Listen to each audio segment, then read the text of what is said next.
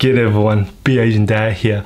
We're going to do the in-depth review of this Lenovo ThinkPad E14 Gen 2. Now this one I've got here is the AMD version, and it is a 14-inch business class laptop. Now being part of a ThinkPad series, it's made to be quite durable, which is great. And being the E series is the entry model to the business class laptops, but later you'll find out this entry model is not that entry at all. I actually find it really good, but more on that later. What we'll do is we'll have a little bit of a peek of the internals a little bit later in the video, so stick around for that. And we'll also look at the temperatures and fan noise of this computer as well as its features as well. Now I will be putting timestamps along this video so you can actually skip to the different sections that you might be interested in. Let's have a look at the ports. Starting on the left hand side of the computer, we've got the USB-C port, which is USB 3.2 Gen 2. Now this supports power delivery, so that's where you actually plug in the power adapter, and you also plug in docking stations as well. And then we've got the USB Type A port, that's USB 3.2 Gen 1, and this supports power sharing as well. And then we've got the HDMI port, which is version 1.4, and then we've got the headphone jack. Looking on the right hand side, we've got the security lock slot, and then we've got the RJ45, and that's on a lever system here. And then we've got the USB Type A port, which is USB 3.2 Gen 1 port. What this computer can be configured with. Now this is the AMD version, so we'll just go through the AMD processor.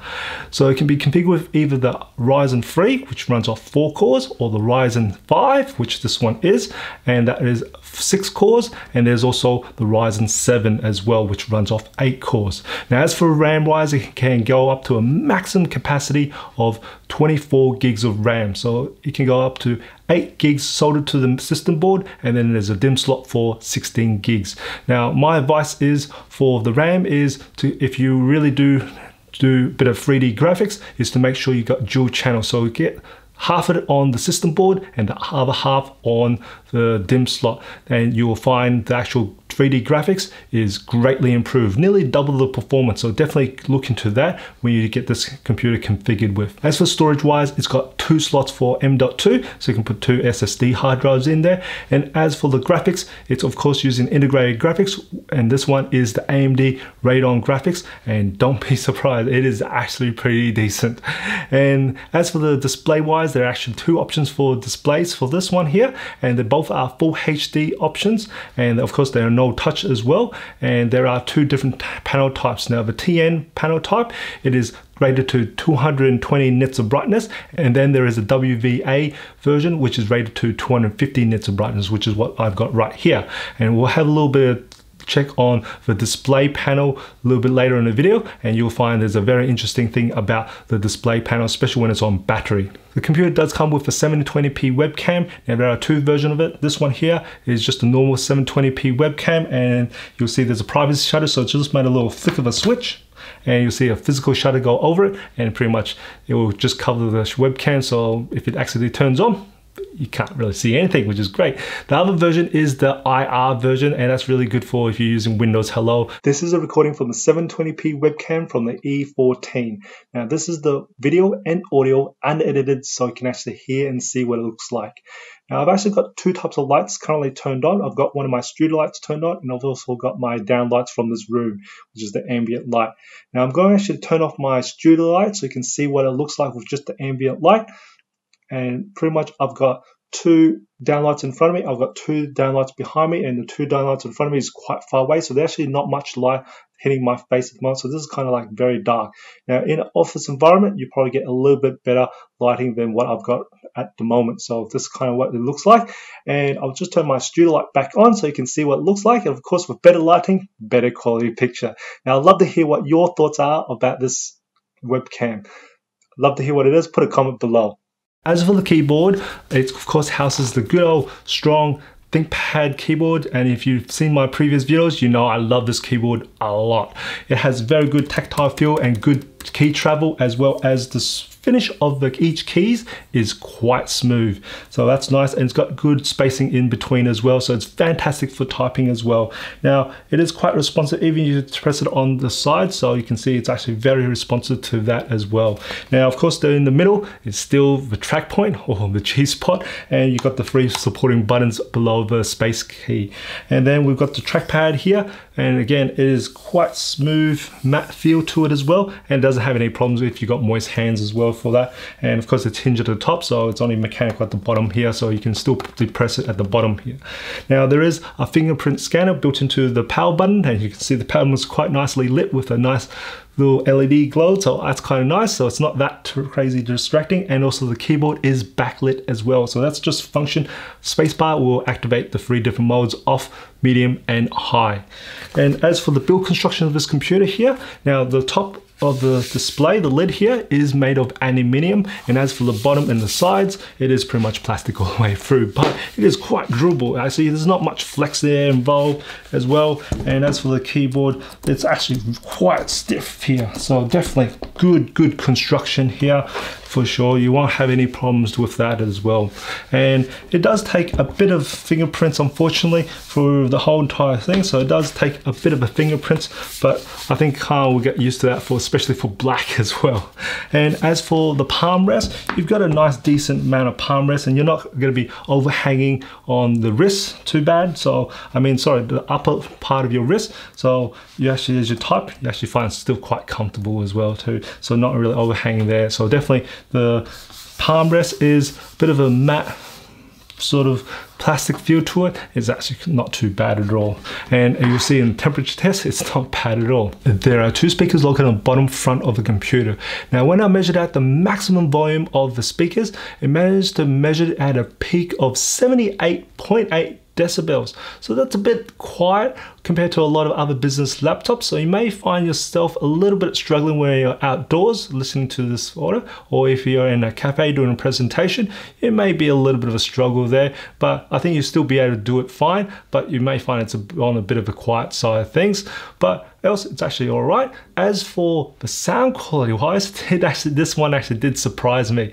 It actually is not bad at all, especially as a business laptop. It has a bit of bass, the mids were there, and as for the highs, it did unfortunately distort a little bit when you had it on a maximum volume, but else it was actually quite balanced and had a pretty good acoustic, surprising from 2 little small speakers. So not bad at all, especially this is an entry model. This actually for me was better than the T series for the ThinkPads, so that's pretty good there for the speakers. The computer comes with a 65 watt power adapter, and is actually quite small, and it does actually charge by the USB-C cable. Now as for the battery, it houses a 45 watt hour battery, and it does support rapid charge, and what that means is it can charge from the battery from 0 to 80% charge in 1 hour's time. I did test out the battery life of this Ryzen 5 version, and I did it in the 4 different modes. Now in best performance mode, it managed to get 1 hour and 40 minutes, and in better performance mode, it managed to get 1 hour and 50 minutes, so only a little bit better. And in better battery life mode, it managed to get 7 hours. And in battery saving mode, it managed to get 9 hours and 15 minutes. And in media mode, I had Wi-Fi on and streaming YouTube videos, and had the screen brightness at 50% as well as the speakers at 50%, and it managed to get 8 hours and 15 minutes.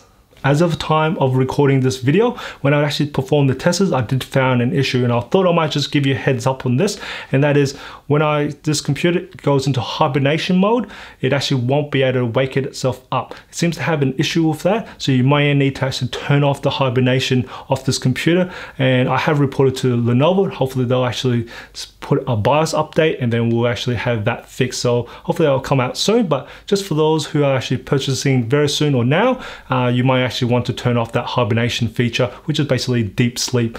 You might actually find that have issues trying to wake itself up, and if you do, pretty much just hold down the power key until about 5 or 10 seconds. It will actually completely kill off, and then you can start it up again. Just want to give you a heads up on that, that's all. The weight of the Lenovo ThinkPad E14 Gen 2 is 1.58 kilos.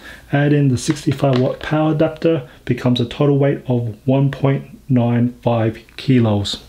When I tested out the temperatures and fan noise of this computer, when I put this computer on load, I found most of the hottest area of the computer is located near the center of the keyboard, sitting around at the Y key, and also on the top right of the computer as well, around about where the home key is. And that's unsurprising because that's where the exhaust vent is.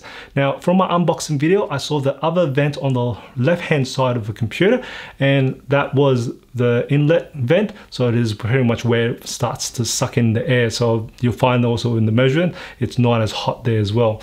But as the center of the keyboard, you'll find even then it's not that crazy hot, so it was actually quite hard to actually differentiate which ones was going to be the hottest area. Now when I performed the measurements, my ambient temperature was 22 degrees Celsius, and I took my base measurement when the computer was on idle, and the hottest area of the keyboard measured in at 31 degrees Celsius, and the fan noise was 31 decibels. So that's pretty much quiet, and that's pretty much cold as well. And then I put the computer on 20% load, and again the hottest area of the keyboard measured in at a peak of 31 degrees Celsius, and the fan noise was still at 31 decibels. So pretty much it hasn't really done very much at all. So it still kept itself quiet, which is great.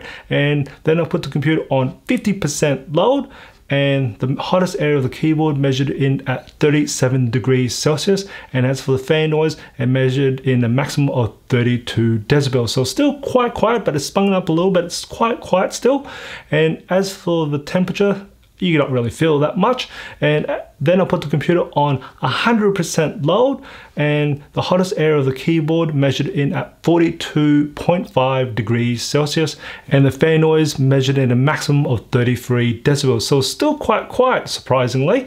And then I also measured the bottom back cover of the computer, and the hottest area measured in at 41 degrees Celsius, but most of the areas was around about hottest area was about 40 degrees Celsius, and of course the fan noise was 33 decibels. So as you can see, this computer is not hot at all. Even on most of the time when you're doing average use up to 50%, it's not that hot neither at all. You can, and even at 100%, you can quite happily put your hand down. You feel a little warm, and that's about it. It's not that hot at all. It's not burning hot. This, for once, is a very cool computer when you're actually working on. Even though measuring at 41 degrees Celsius, you can probably put this on your lap, but I still wouldn't advise you to put this on the lap, but you probably could and wouldn't feel too distressed from it. It will feel a little bit warm, but not too distressed where it actually will be burning you. So that's a bit of a surprise how well the temperatures are on this Ryzen 5 version of this computer. I am very impressed by that. Let's have a look at the internals. First off, you need to unscrew the 7 screws that's holding the back cover in. After that, you need a tool to pry this thing open. Now, this is not an easy job. This one, I'm just using my daughter's Play-Doh scalpel tool. Seems to work very well for this. Hopefully later on I'll upgrade it. But my advice is to actually come in from the corners and then go slowly slice it down on the front, and then on the corner slowly slice it through the sides as well. And then just repeat this again from the other side. So slowly from the corner, slowly slice it from the front, and slowly slice it from the back. And then after, you should be able to lift this open. Now I've actually pre-undone this to speed up some time, and this is what the internals kind of look like. Now we can straight away see we've got the 45 watt hour battery, and to actually undo the battery, it's held in by 5 screws here, and this is the little tab. You can pretty much pull it down, and then you should be able to lift this thing up. So that's kind of what you see. Then we've got the coin battery right here, but you don't need to actually undo that. You can pretty much just undo it from here if need be. So I'll just put this one back in here, place here, and straight away this is the first slot of SSD hard drive here, so M.2, and then there is the second SSD hard drive, which is the other M.2. So you got 2 to actually work off. Of course, this one's only for the smaller ones, and this one's for the larger ones here. And then we've got the Wi-Fi card here, and right underneath this heat shield is, I'm just prying open ready, and is where the SODIMM slot is for the RAM upgrades. And that's pretty much all there is to the internals.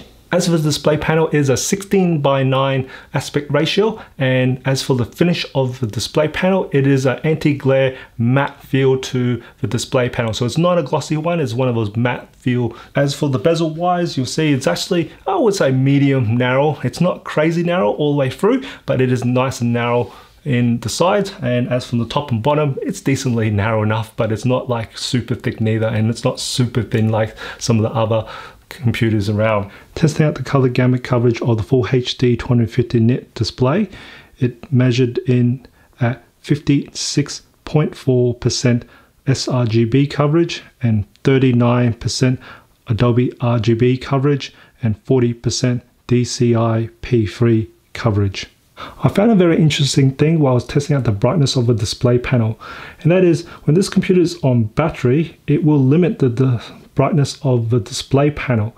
Now at the moment it's running on battery and I've got it at its maximum brightness, and it is only going up to a maximum of 88 candela per square meter, which is 88 nits of brightness. Now just to show you, it's actually reading from that, I'm just going to pull this off so you can see that current change.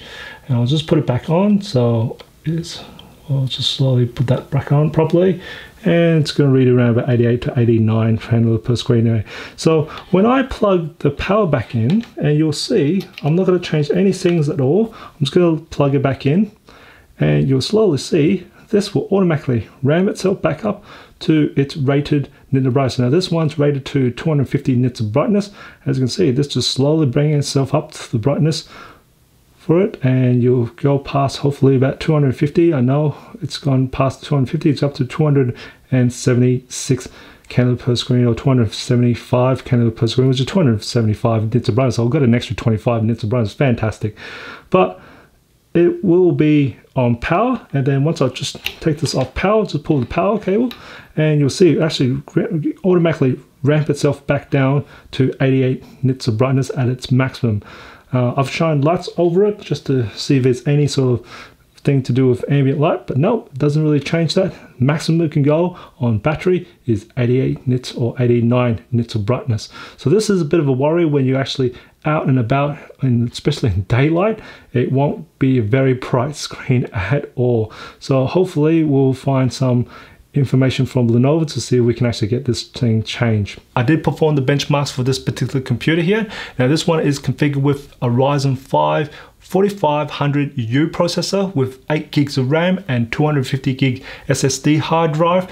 And here are the pass mark scores: 3D Mark, PC Mark 10, Crystal Disk Mark, Geekbench, and MATLAB 2020B, and Spec View Pref.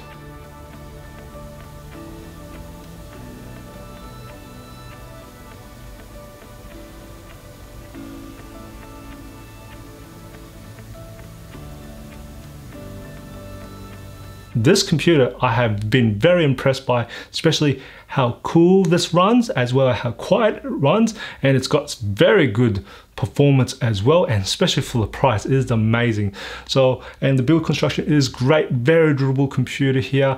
I can easily recommend this Lenovo ThinkPad E14 Gen 2 AMD version. It's really good computer, especially I am pretty blown by this in a way. If you find this video informative or enjoyed it, or even just to support my channel, hit that like button for me, and if you haven't already, subscribe to my channel by hitting that subscribe button as well. I do try to upload a new video every week, and just remember, imperfections in life makes it beautiful and interesting. I'll see you next video.